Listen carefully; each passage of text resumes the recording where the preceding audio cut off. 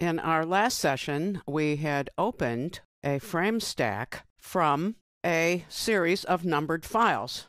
And I'll do that again. Let's go to horse jumps, and Daisy is the name of the horse. We'll begin with 01 Daisy jump. And we will now choose the last numbered file as prompted, 20 Daisy jump. Whenever you save a sequence of frames as numbered files, you have to put the number at the beginning of the file name. So let's call this horse jumps and save it to the desktop. I'll accept the default number of onion skins and storage type. And here we are. We've got our 20 frames, and just to remind you of what that looks like, we had applied a script to the entire movie, and I'll make a script from scratch now so you can see how that works. In the script panel, I will tap the Record a New Script button, this blue button here, and I will make a gradient expression. I've opened my gradient panel, and I am going to use the Express in Image command, but I want to switch to a different gradient here. This is the one I like best. So now I will use that Express in Image command. As you recall from an earlier project, you have to determine the mapping of the luminosity of the gradient to your image. So that looks pretty good. I'll click OK. But I'm not done with my script yet. I want to also add a soften focus effect. There is kind of a grainy look here because I believe the scans were made of print images and they didn't use a descreening device. So let's just go to our focus collection of effects and use soften. I think a little bit of softening is going to be sufficient. That looks good. So I'll click OK. And now I will stop my script playback, and I'm prompted to name it. I'll call it Gradient Soft, indicating those two effects. And when I click OK, I find that that has become a script in my script panel. I will undo those two effects on frame 1 so that I have a pristine frame stack. But now I will use the command in my script menu to apply the script to the movie. And the gradient expression and soften is quickly applied to each of my 20 frames, and now I can see the result is a very colorful, soft focus jumping horse.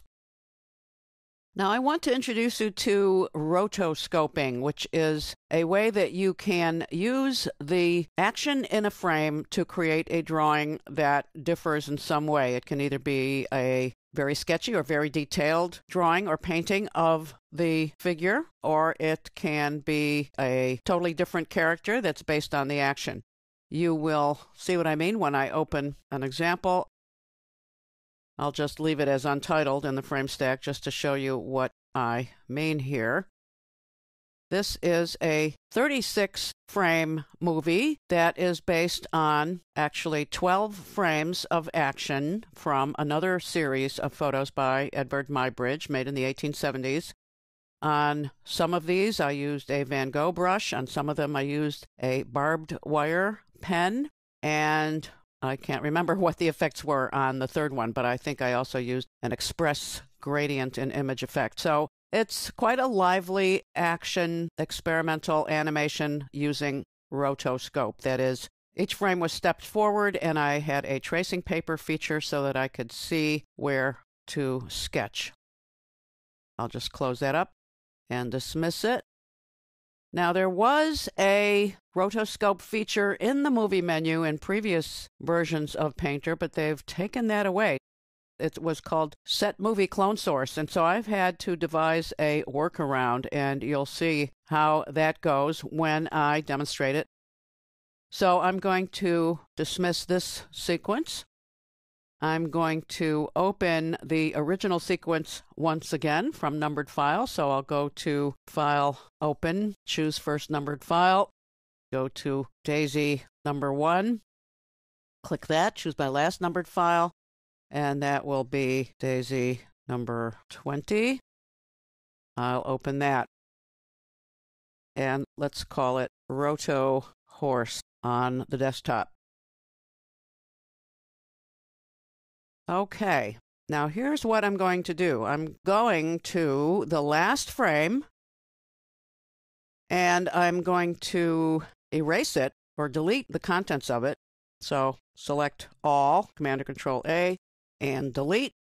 Now I'm going to turn on my Show Onion Skin Layers, which is like tracing paper. And what it's showing me is the previous frame. But the frame I'll be working on is blank.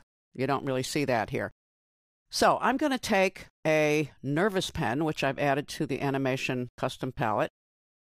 Using a dark red, I will very quickly just kind of scribble in the figures of the man and the horse. I'm going to do the same thing for all 20 frames, but I don't expect you to sit through that, so I'm just going to do a few, and then I'll give you a little break, and we'll come back, and you'll see that all my frames have been completed. At this point, I'd like to see actually what it looks like without the onion skin. There it is. That's going to be very lively when it turns into an animation sequence. So back to onion skin and step back to the previous frame. Now I want to delete the contents of frame 19 and see number 18 through my onion skin. And I will, once again, using my Nervous pen, and I might as well stick with the same color, although I could change colors. I could even change the brush variant to make a very lively animation with different styles, just as I had with that little girl that was running. But I'll just keep things simple here and leave it to your imagination to come up with other kinds of combinations. So stepping backward once again, erasing frame 18 and seeing number 17 with my onion skin, I will scribble some nervous lines over here once again. So I will give you your break now, and when we come back, I'll have all 20 of my frames prepared in this way. Well, I've completed nearly all of my sketchy, scribbly, nervous frames. I'm at the point where only frame number 1 is left, and when I delete the contents of frame number 1, I have nothing to look at. Recall that I erased the contents of frame 20 and used it to copy frame 19. Let me turn off my onion skin so you can really see what's going on. I still have frame number 1. I'm going to have to get rid of it. So let's go back to frame number 1, and I will simply go to delete frame number 1. And now I have a relatively clean, although very sketchy, nervous animation. It doesn't seem to matter much that I am missing one frame. I'm missing frame 20 because I deleted it in order to sketch frame 19. So a little bit of planning might have prevented that from happening, but this is close enough. Let's see if we can apply a script to this sequence, but I don't want to risk losing this particular set of frames, so I'm going to save it.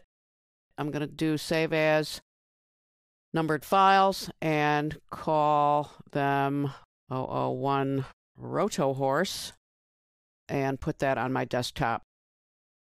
There we go. Now I am safe to apply a script. Let's make a new script. I think I would like to have it be a focus effect that is more of a blur. Let's create a zoom blur. And it's going to be centered right there. We don't want it to be too strong, but let's see how that looks. That's kind of interesting. So now I'm going to stop the script and call it zoom blur, just a very simple effect.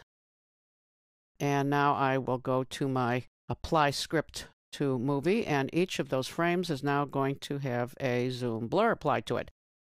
Let's see how that looks.